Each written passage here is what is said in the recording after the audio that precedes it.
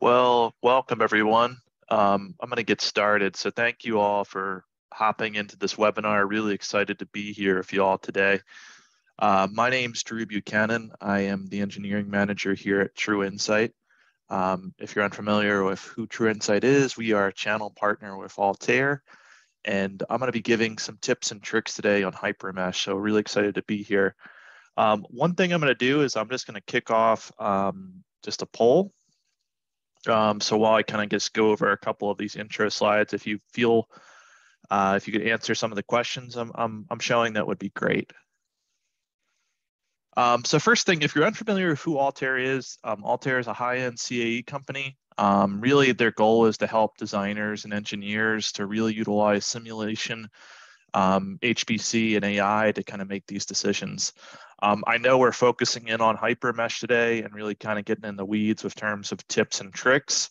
But if you're unaware of the tools, definitely reach out. My colleague is going to be in the chat, so we'll save some questions and some time at the end for questions. But as I'm going through this presentation, feel free to shoot some questions and let me know.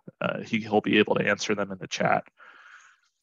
So the first thing I'll point out within the actual Altair suite, something that makes us very unique. I see a lot of people in the poll questions that there are some active HyperMesh users that are using it daily or weekly, some who have never used it, and some are using it sparingly. One thing to keep in mind, like if your company has multiple seats of HyperMesh, maybe that might be the only tool you're familiar with, but actually when you purchase a license of Altair, it gives you access to a number of other tools. So, maybe you're using another solver or another tool in pre-processing of HyperMesh, but you may have enough units to actually take advantage of our solvers or some other tools within the suite. So I think that's something that's unique you may not be aware of. If you do have questions about what tools you have access to, definitely reach out to us or your account manager. They'll be able to let you know what that is and what tools you have access to. So our agenda today will first be focusing in on HyperWorks HyperMesh. Really, I think one thing just to be aware of, I'm going to be kind of using the new interface. Some of you guys may be using it, some of you may not, and talk about the advantages of the new interface. We'll jump into geometry tips. One of the most useful things within HyperMesh is some of the advanced geometry capabilities within the tool. And then we'll look at some meshing.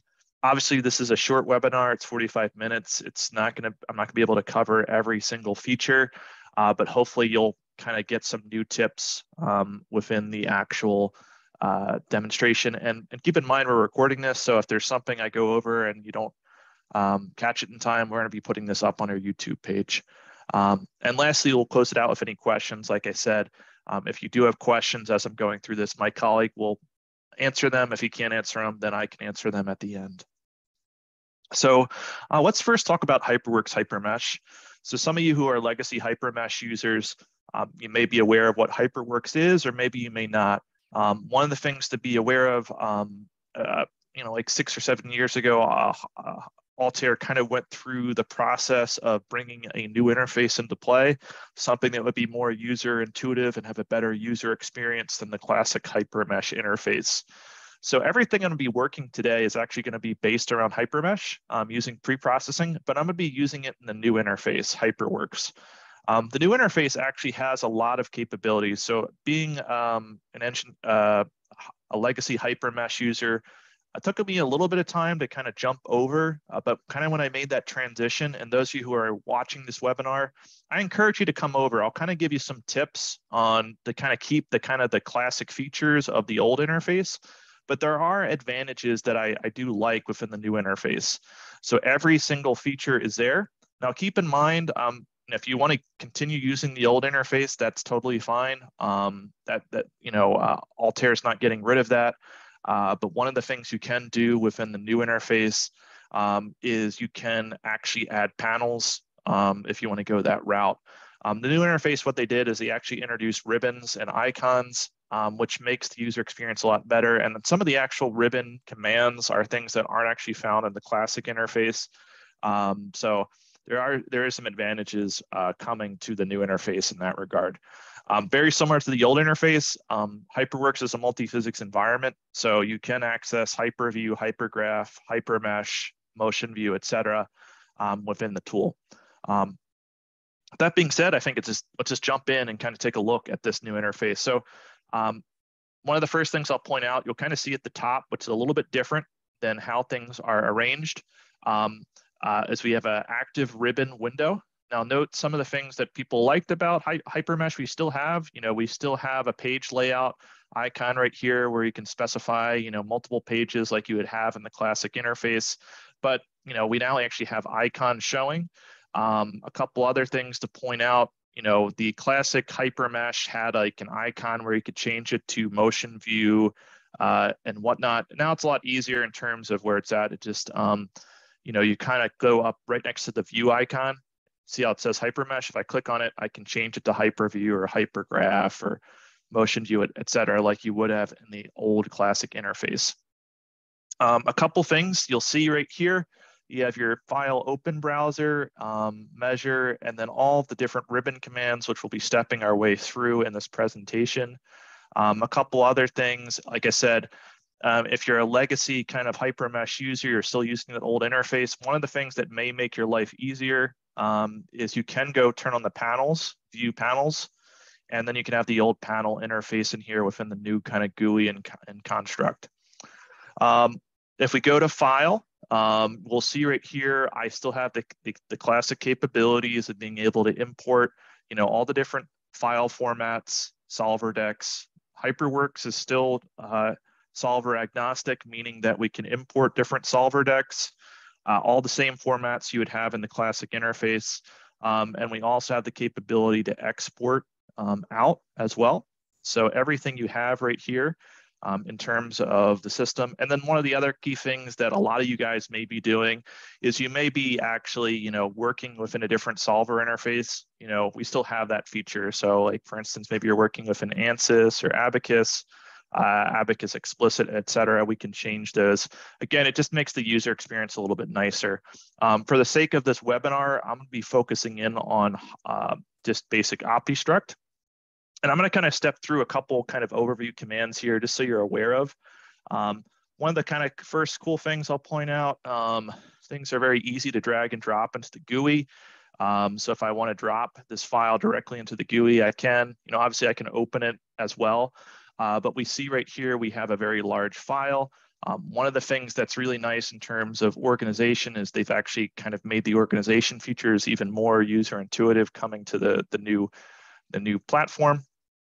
But kind of my first tip I'll point out here is we kind of see our area right here in terms of our model tree. This may look very familiar if you're doing CAD work to a model tree in CAD. And then we have our components showing here. One thing I'll typically do in the new interface, this is a very large assembly. It's an automobile. One of the cool things you can do is you can click on a component and hit Q. And that's just a handy review mode. So it automatically turns everything into wire mesh. A wireframe view, and then you can, click on a command and show it. So that's the Q button. You can also access that by right-clicking and specifying Q under review. It's a really helpful way of being able to understand what's happening in your system. A couple other really nice things. As far as mouse controls, one of the common things that I'd run into with legacy HyperMesh users was kind of having to hold the control key to use the mouse commands. They've eliminated that. Now, if you really like that feature, one of the cool things you can do is you can go to your file preferences and then go to mouse controls and go back to legacy. But you can also start setting your mouse controls. The mouse controls, how they're set is the middle scroll wheel zooms in and out, very logical. The right mouse button pans. And then if you click on the middle mouse button, it rotates around. So very analogous to some of our other tools, but also similar to some CAD tools. It makes the user experience a little bit nicer. One of the other really nice things is you have it's a lot easier to kind of create some custom views. Again, these are things you could do within the classic interface, but they weren't as quick. So say, I'm zooming in on a component here, and I actually create maybe a custom view. I can click on this little snapshot icon right here. And then what I can do is click, new picture, and then I can say, I don't know, let's just name it demo. And you see I already have one. And then let's kind of just go to a different view. So if I click on view right here and select isometric, I can then go to my camera view, and then you kind of see it. There's the demo, automatically goes back. I kind of saved the preview as well. So it really makes things very easy in terms of how you're approaching your different viewpoints. Some of the other things you'll notice here down at the bottom, it's very easy in terms of dynamically creating cross sections. Another thing that was kind of enhanced with the user experience, if I click on the little stapler icon, it's a cross section. But the cross section actually allows you to really easily kind of create these cross sections. So maybe I want to create one cross section in that direction, and then maybe I want to go in the X direction. So now I actually have kind of a dynamic cross section view, and it's very easy to turn these on and off. So some great visualization commands there that you have at your disposal. Kind of the last thing I'll talk about the interface for those of you coming up to speed with it. There's a great little search bar up here at the top. So obviously I suggested, if you're coming in, I suggest coming up to date with this, you can turn on the panels where you can probably find a lot of the commands. But you can also click on the little magnifying glass here at the top and then type in a command. So let's say we're gonna talk about stitching in a moment. So if I hit stitch, it's going to tell me where this is organized. So it's under geometry, and there'll be an icon for stitch. So you see, oh, geometry ribbon. Oh, there's an icon for stitch. Great. I could also, search for stitch, if I wanted to, and then actually, click on the command, and it would open up the command automatically. So you see how it automatically turns on that command for me. So that's another kind of useful thing, kind of helps you kind of come up to speed with the tool in terms of getting up and ready. Kind of the last thing I'll point out, which is pretty neat, is the entity selector. Classic HyperMesh didn't necessarily have a quick selection tool for entities. You have to access it from kind of the left-hand portion. In this case, it's right here in the GUI. And then I can turn on, instead of looking at components, so if I click on a component, it's going to grab that specific component. I can turn it to say like elements. And then I can then go select elements. And then maybe if I even want to, I can do a box select, which is the default. But I can change that easily if I right click and select maybe circle select. And then I can do circle select. So you kind of still have those same commands in terms of, freehand select. That was something that was really kind of handy in an old HyperMesh interface. But you had those commands with kind of a greater user experience within the tool. All right, so that's kind of a quick overview. I'm gonna pop back to my slide deck here, and then we'll kind of start digging into some geometry and mesh tips. So before we do that, I think one of the things you should be aware of, and there's a lot of people in here, some are not using HyperMesh often, some of you guys are power users. It's really one of the really powerful things about HyperMesh is its geometry capabilities. All of you guys probably, maybe some of you are doing some CAD work, or if you're just an analyst, you're getting work fed to you from a designer, but more often than not, you're not always going to be responsible for creating the CAD. So you're going to be importing that CAD into HyperMesh and then setting your mesh up to be run for FEA or injection molding, CFD, et cetera. So it's important to kind of understand the topology. So when things get brought in to HyperMesh, the geometry is imported in, and then it recognizes the surfaces, the edges, and the individual points. So it's important to note within topology, you can't necessarily move an edge from a surface. You can't kind of dissociate a point from a surface, but you can kind of manipulate those points and edges. Just they have to be always tied to that surface. So one of the things that is super, super powerful when I started using HyperMesh years ago was the topology capabilities. This was really kind of always such a problem. Initially, when I started out, I was using Abacus years ago in graduate school, and it would be such a pain in the butt because I'd be getting fed a CAD model from somebody else, and I'd have to kind of figure out where that CAD was kind of, why there was issues in terms of meshing. And a lot of times I'd even go back and have to resketch the CAD and be a very large waste of time. I'm sure you guys probably have run into that. But within HyperMesh, we have topology tools, which helps us illustrate where you might have bad geometry. And when I say bad geometry, when you look at this part here, a shared edge makes sense. It means it's an edge that's being shared by two surfaces on a fillet. You'll see in some of the examples I work through, there might be something that should be a shared edge that's showing as a red edge, meaning that it's not, that edge is not connected to the other surface. It's not stitching to that surface. So these topology tools allow us to kind of work our way through and visualize what's happening within the system. So red's not necessarily bad but if red's connected to two surfaces, it's bad. It means those two surfaces aren't being stitched together. But in the case here, it makes sense because red is just one surface, it's the end. And this is totally fine. But so I don't want to make you think that red's always bad. It just red is bad if it's connected. If you should have two surfaces connected, that should be green. Yellow is a T-junction, and then blue is a suppressed edge. We'll kind of visualize those things when we jump into the tool. All right, so let me hop out of here.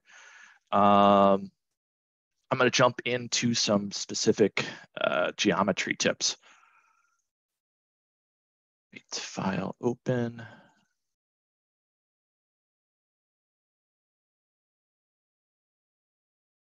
All right, great. All right, so in your case, you guys are going to be probably bringing in geometry into HyperMesh. One of the things I'll always do, the first thing I'll kind of take a look at, and let me turn off the panels view here, is I'll go to my geometry ribbon, and there's a number of commands we can take advantage of as we work our way through, but probably the most advantageous thing, if you guys aren't in the habit of doing this, is clicking on the stitch button. The stitch button will actually automatically turn on topology. Topology is kind of what that slide was just showing you if things should make sense. So if I zoom in here, kind of see here's a perfect example of a bad kind of geometry. So right here, I have this fillet connected to this surface right here, but it's showing a red edge, meaning that these surfaces aren't connected. So we know this is one part, so it should be connected. This is not kind of a separate part or a non-shared surface, so we want to stitch these together. If we try to mesh this, you're going to have either meshing difficulties or bad element density, and it's going to become a very weird model. So typically the things I'll look for is I'll make sure I have everything turned on and make sure everything makes sense. One of the other kind of tips I'll utilize is I'll turn on, when you activate the stitch command, I can hit only, and you'll see everything that's in red. Okay, this looks pretty good, but can I kind of visualize it to be even clearer? Yeah, again, with the enhanced visualization commands down here, if I click next to the camera, I can then click and select wireframe, and then it looks even greater. And then I can actually turn off the points too, and this little kind of beam icon right here. See how there's like these 9 little point buttons? I can turn those off, and I can very clearly see where everything there's an issue in my model, which is pretty cool. I'm going to turn back the full model on because I do want to see it. But let's just kind of go through a couple fixes here. So the cool thing, the first thing with Stitch is I can click on this edge, and you see when it does that, it turns green. So this stitch command is super, super powerful in the backbone of HyperMesh in terms of kind of resolving things and resolving issues. It does a really good job of kind of addressing that stitch command. See, if I click on this edge, it's going to go through it and kind of make that change in terms of stitching. Okay, so that's one tip. Take advantage of that stitch command. Another thing I will typically do in split is use the split command. The split command tends to be more advantageous when you're trying to split up edges for mesh density, because what you'll see when we start actually meshing our parts is that splitting up your edges, you can kind of control your density. So this split command, I can actually just hover, use the left mouse button, click, and then you see how I've created an edge automatically. So that's going to be an edge where I map element density to. The other kind of really cool thing about the interface, and this tended to be kind of a complaint of the old interface, was sometimes the help wasn't super user intuitive. Every command within the new interface, you click on it, it'll kind of tell you how to utilize that command. And also you can kind of click a quick video that shows you how to go through this. So I know I'm running through a good bit of tips in this webinar, so this is another kind of good reference to kind of come back to in terms of going through that. So a couple other things I'll kind of point out is we kind of see right here, there is another kind of issue. There is a hole where there shouldn't be a hole. This can happen even if you have a good CAD designer. Sometimes things just don't translate coming over to CAE. So you're going to run into this. Those who've been using HyperMesh have probably had to fix these gaps before. The patch command has gotten greatly increased in terms of the capability. So this is a kind of another advantage of jumping to the new interface. So if I click on patch and if I click on it and kind of just drag and drop, you see it when I do that. And if I hit escape, you see how it automatically stitched the edges together and kind of created that surface perfectly for me, which is really kind of cool. If I do it again, I just want to resolve this. And again, it's just dragging and drop. And HyperMesh is smart enough to know where you're kind of going, kind of creating that surface, and it'll automatically kind of create that curvature for me. So just in a matter of moments, something that would have been very kind of tricky to do in organic surfacing in CAD, I did it in a couple seconds of resolving that. Definitely pretty cool. One other kind of tip, for the most part, in terms of geometry, one thing I will recommend is there's actually an automatic way of doing all of this. If you may not be familiar with this command, but if you go to the D feature icon and then select batch, and then I can click on all the surfaces. Let me just do a box select here. Yep. And then I'm going to grab all the surfaces and hit auto cleanup. It's going to do everything automatically. So you'll see that there are still some red edges, but if I click on stitch, you'll see that if I go to only, it does a pretty good job of fixing everything. So the only red edges, maybe there's one surface I didn't patch here, that's fine. But the circles, that makes sense, that should be red. So everything looks very good, and it kind of did that very, very quickly for me. So that's another kind of tip under the defeature icon, automatic batch, but you may be doing a combination of stitch and splitting. I'm going to open up another geometry. Another kind of powerful capability is we saw stitching an edge to surfaces, but you can also stitch points or lines to additional lines. So what I mean by that, let's open up another model here. A large model here. Another kind of cool thing is we can isolate components. You can either hit I on your keyboard, or you can right click and hit isolate. And then if I turn on the stitch command again, if I come down here and if I hit show all, you kind of see everything here. And what I'm talking about, you'll see right here, this kind of isn't ideal. It has this really small kind of breadcrumb right here. And what happens, like I said, HyperMesh will generate its element density based off of your edges and your system.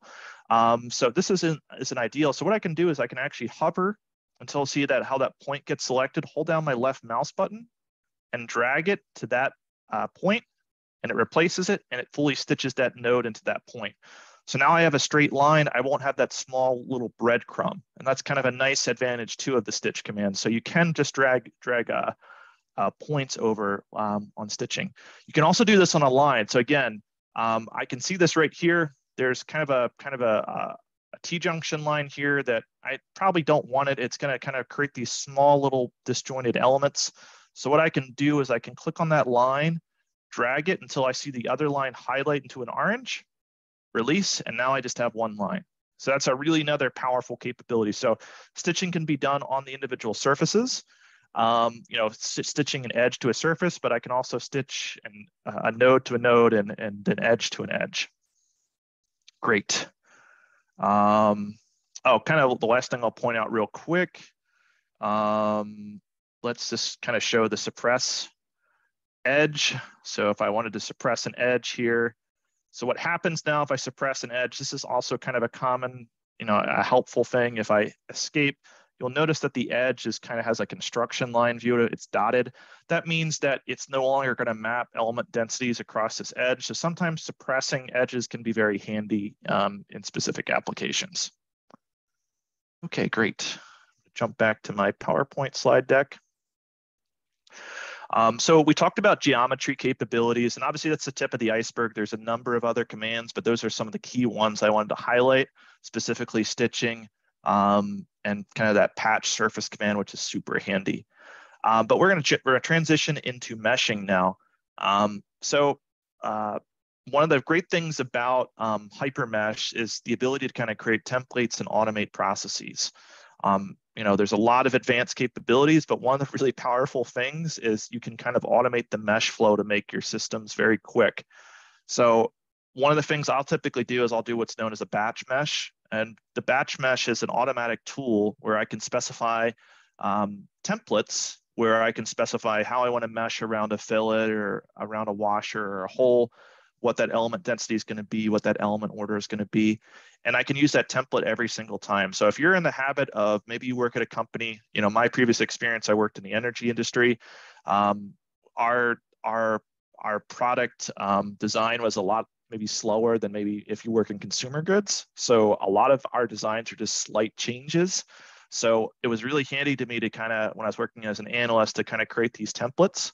And batch meshing can do that. So that's kind of a first quick tip. I'm going to step you through it. It's fairly easy. So if you're familiar with it, it's probably going to be, all right, I understand. But if you've never used it, it's definitely a game changer. So let's hop in to batch meshing. So I'm going to open that up.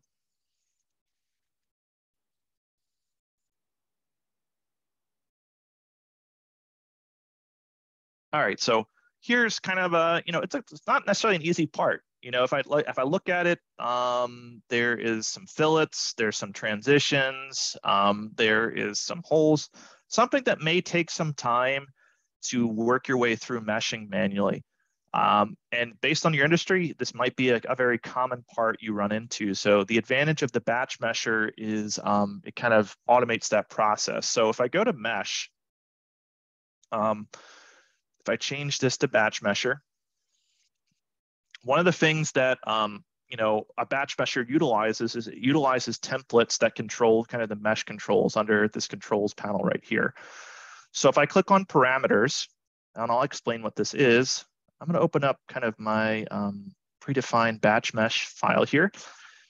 As you see right here, is you can save these templates. Like you see, I'm hitting the open icon, and I already have a pre-saved parameter file. And this parameter file has controls for the specific elements I want to use, that specific element size.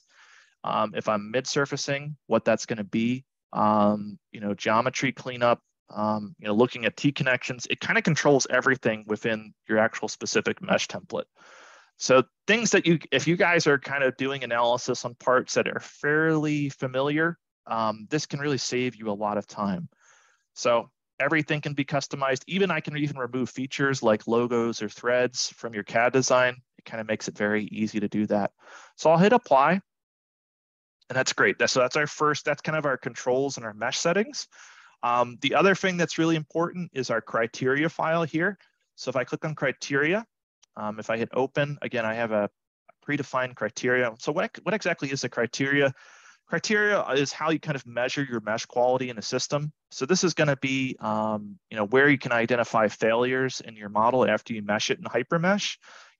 Minimum size, maximum size, critical things to check would be like aspect ratio and warpage if you're running a traditional, just a structural analysis. You even have capabilities for your time step if you're running explicit. So there's ways of specifying these criterias for that kind of allow us to kind of make sure our mesh is good quality. So if I hit apply, I've now specified my controls, and all I need to do is select batch mesher and highlight my components. And you see how the mesh icon is grayed out. If I was doing a manual mesh here, I could key in my actual element size, but this template is based off of, this is generally a pretty good element size based off of previous runs. So if I hit mesh, it's going to automatically mesh, and it's going to control that mesh around the entire kind of system right here. So let me turn off the geometry edges to make this a little bit clearer. Other kind of cool thing with the new interface is the ability to just kind of click on icons to hide them. Again, I think things were a little bit, you had to go through a little bit more mouse button clicks in the old interface. So in this case, I want to hide the geometry. I want to keep the elements here. So you see right here, this icon showing the surface, that's geometry. And then I just have my element showing. So you kind of see how it went through the system, made a pretty good mesh, looked at my entire system, and made sure everything looked good. So one of the things you can check after you create a mesh, and we'll focus some more time on this, and we start delving into some manual mesh tips, is once I create a mesh, I can hit edit elements. And this is going to show me my element quality. So this is based off your parameter and criteria file, specifically the criteria. So if I click on criteria here, these values right here, these limits are based off the criteria file I specified. So if I come back to mesh, this criteria file, see how these are all my limits I've specified. So you can actually ascertain or look at your actual model and say, all right, how's my actual quality? And then I can actually individually click on each of these components as well. So I can click on aspect ratio, and in this case, it's a pretty good model. Generally, aspect ratio is less than 5. It's a pretty good mesh quality, but I could move the slider to the left. You kind of see where some elements have higher aspect ratios, but they're still pretty small, like less than 2. But this really helps you understand. You can click on any of these components, like click on warp. If I want to go back to the main menu, I just need to click on the icon, it brings me back. So this is also really nice in terms of being able to ascertain your quality and understand if there's any specific issues in the system. Great. So I'm going to jump back to my slide deck. Okay. So we'll jump in now into actually delving into some 2D meshing. Probably your first workflow, like if you're not using batch meshing, I recommend you start doing it because it's going to save time. And you may be used to just doing manual meshing, and that's great. But batch meshing can kind of automate that workflow, and you can always go back after you batch mesh and do manual meshing.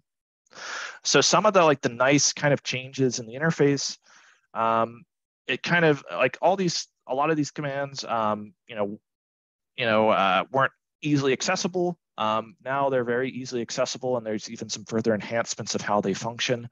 So these are 2D meshing commands that allow you to kind of manually manipulate elements and nodes. One of the really cool things about HyperMesh is its ability to kind of really anywhere in the model, you can kind of control that mesh. Like I can delete elements, I can move nodes, I can smooth nodes, I can split nodes. And so these are some of the tools we'll jump into. And some specific tips I try to utilize when I'm trying to kind of go through manual mesh manipulation. So let me open that up. File open.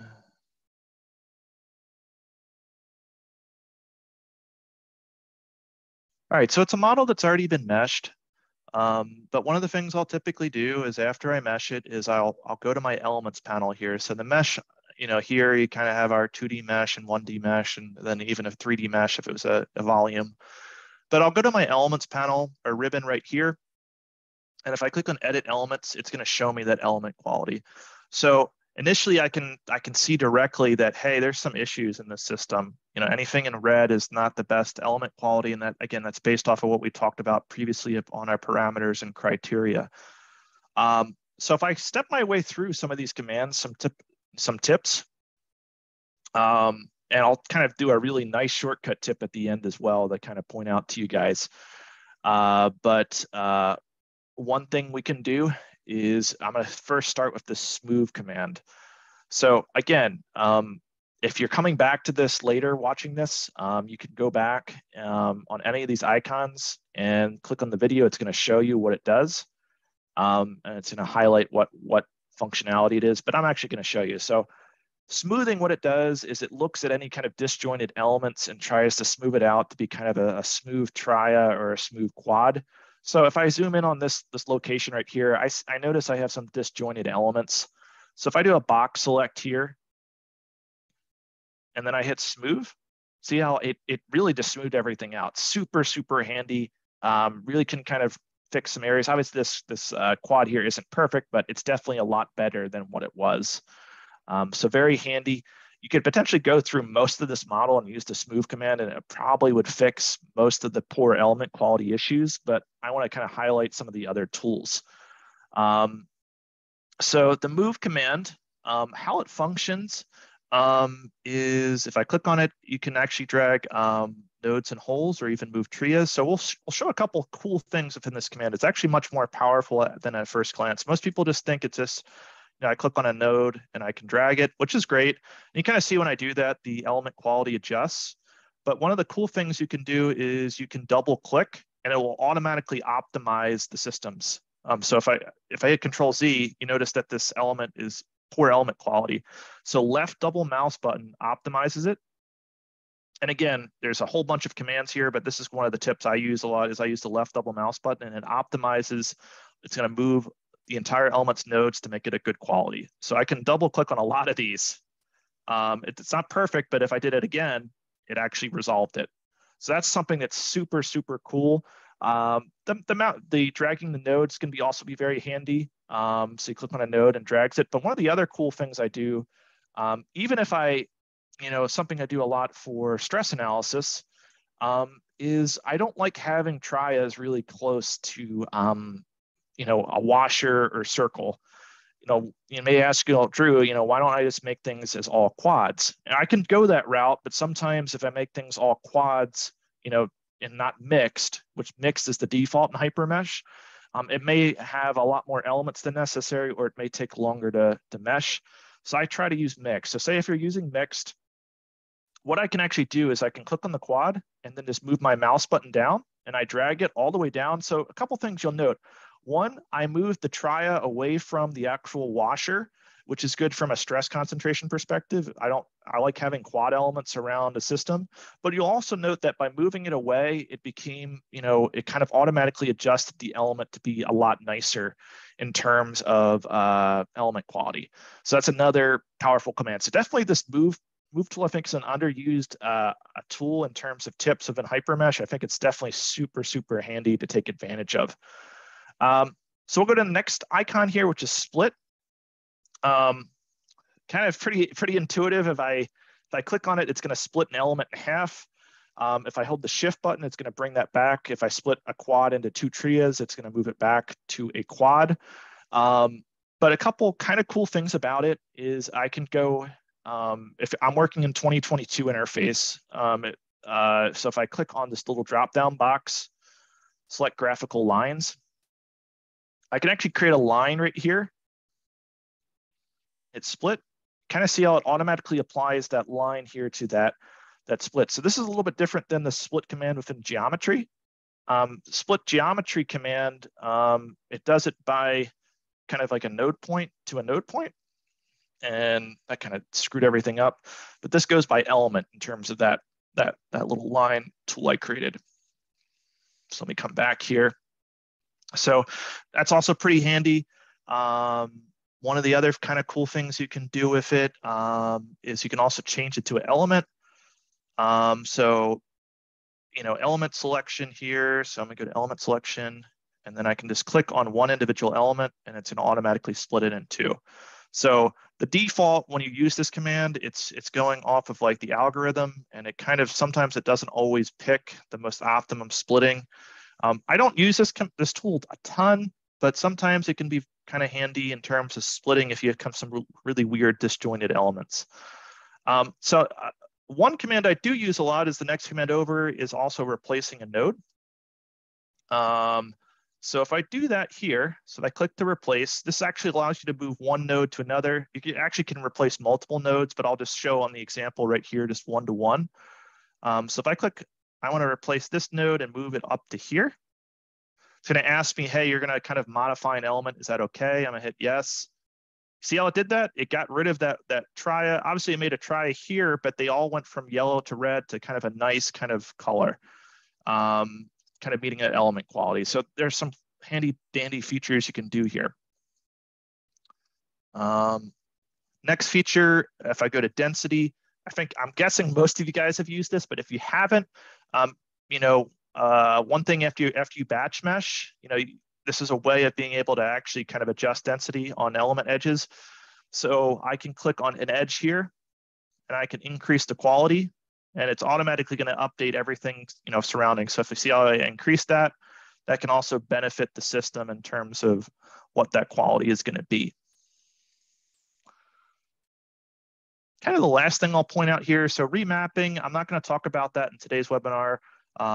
It's just if you want to remap, nodes around lines, and there is a usefulness to that.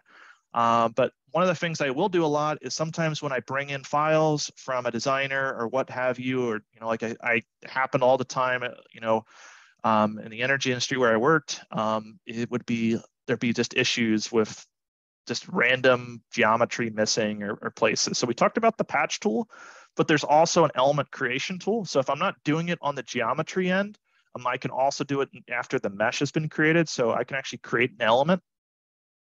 And so I can go here and you see I've created that element. So that's also super handy. That allows you to kind of create that element automatically. Now, one kind of I showed you all the manual mesh manipulation tools. There's actually a bunch of others. Again, I can't get into everything, but another really good tip, similar to the geometry kind of batch defeature tool, there's another tool within the elements where if I actually click on auto quality, I can grab all the elements, select them, and specify auto quality. I'm going to hit continue. And it does, you see right here down at the taskbar, it's going through that command, showing me the process. It's actually telling me it added some elements.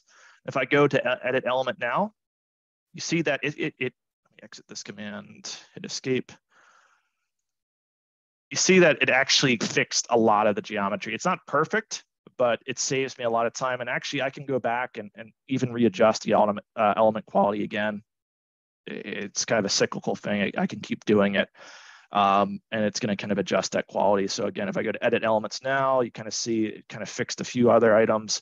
So it's super handy. I would say my workflow, typically when I go through this, if I have computational space to spare, this is a sheet metal model, and it's only 5,000 elements, I'll use that auto quality tool, and then I'll go through mesh manipulation. I know some of you guys are working with very large assemblies. You have to be cognizant of your element count. So that might be an instance where you use batch meshing and then editing the elements accordingly. Okay, great. I'm gonna jump back into my PowerPoint. Kind of one last quick tech tip to show is morphing. So we're talking about meshing here. Specifically, one of the other really powerful features of HyperMesh is the ability to morph. If you're unfamiliar with morphing, what it allows you to do is rather than, say you determine you run your case and you want to sort of adjust a surface, typically what the old school way would be is you'd have to go back to your CAD designer or go to your CAD tool and readjust the surface. Or even in HyperMesh, you can actually create surfaces. You'd have to go back and adjust the surface, and then you'd have to go remesh it. Morphing, what it allows you to do is actually allows you to drag an existing mesh and kind of morph the system. So I'm going to talk about free morphing, which is kind of based around nodal morphing and then moving it around.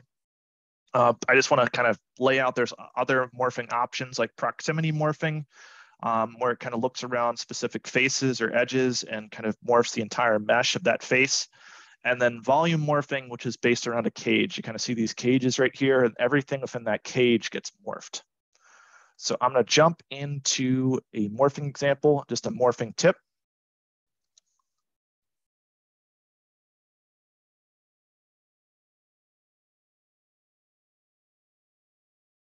Okay, great.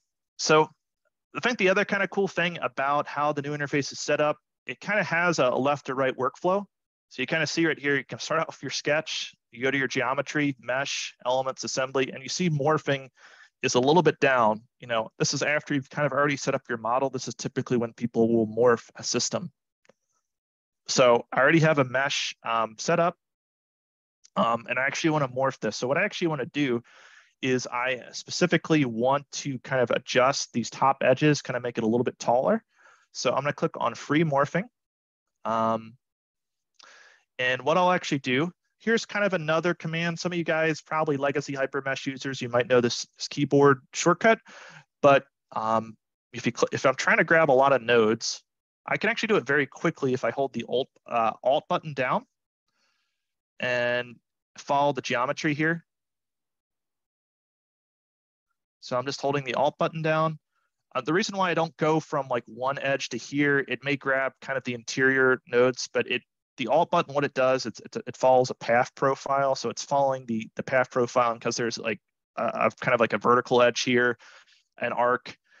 I'm kind of going in portions, but it is saving me time in terms of selection. I'm also going to grab the interior here.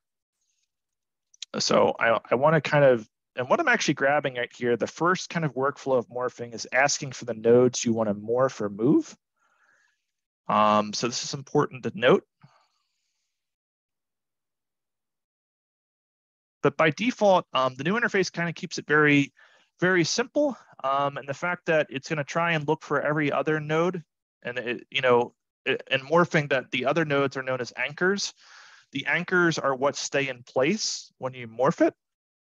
But one tip I'll point out is sometimes I may want to kind of, I don't want to keep everything as rigid as possible. Maybe I want to just lock the entire bottom face. So I can uncheck automatic. And then what I can do is I can click and change this to faces, and then grab the bottom faces. So now those are the only things that are being locked in place. Obviously, I'm moving these nodes, and as these nodes move, it's going to kind of drag the other nodes in relation to these, But if I actually kind of move things up, you kind of see how I'm dragging everything. Initially, if I would have went off the automatic, it would have kept these kind of dividers fixed in place. So that's kind of another tip. Be aware of the automatic. You can turn that option off. And as far as if you're unfamiliar with morphing, you kind of see I have a lot of ways I can morph these. I can move these around. I can actually even rotate them. So there is a lot of flexibility in terms of kind of working through and adjusting these accordingly. Great. And when I exit, you kind of see right there, I've generated, kind of a little bit taller of a height. Again, these are things that are, very, very nice things about HyperMesh that save you time. Old ways of doing things in terms of surfacing. You can still do that, but a lot of you guys are doing lots of analyses, and you're trying to, be as good of a user as possible. So if you've never used morphing, to take a look into it, it can be very, very advantageous in terms of kind of saving time.